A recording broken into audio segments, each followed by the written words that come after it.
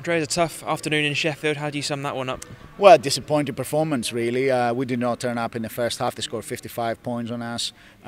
You cannot get your offense going when you have to pick up the ball off the net. We didn't compete on the defensive end, and the reality is if you've got to do that in the BBL, it's got to be a long way to come back. Second half, we did a little bit better. We competed, but the game was over. Really, that's the reality of the situation, and we've got to understand if we're going to turn up and do this, it's got to be rough. That's the first away game. We have another 4 really tough games coming up. Started with Newcastle for the Cup quarter-final. It's simply not good enough. You guys didn't shoot well from behind the three-point line tonight. Was that down to poor shot selection or just not working the ball and finding those right shots? I think we've got to get confidence from our defense. I think that's one.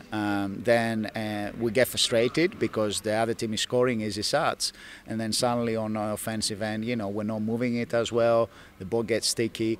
And, we produced in the lane. And Raf and Marcus, combined, they did a good job in the lane.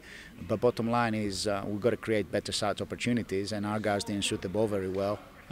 We've got to be better. We've got to be better. It has to start on defense, and we did that yesterday. And we've got to make sure we're ready to do it. Those away games, those tough away games, you're on the bus for a while and you've got to go and perform and back-to-backs or whatever. We have a lot of traveling to do, and reality is guys got to be ready to play, and we've got to come out, and that first quarter is crucial. You find yourself behind and you're just playing catch-up. We've got to be ready.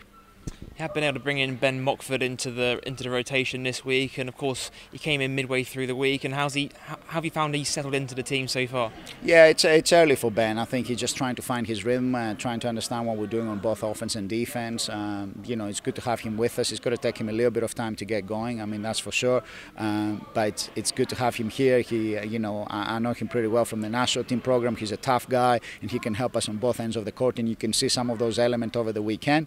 We just got to keep on working and prepare for the Wednesday game against Newcastle. Yeah, that's it. The schedule's so thick and fast. The good news is there's not long until you guys can get back out there and put things right. Yeah, I mean, it's a short turnaround. Guys got to be ready physically and mentally, and we've got to go out and compete. It's not going to be any easier. Newcastle at home, obviously they will want to progress to the Cup semi-final. It's got to be a battle of will, desire and execution, and we've got to be able to do all those 3 things.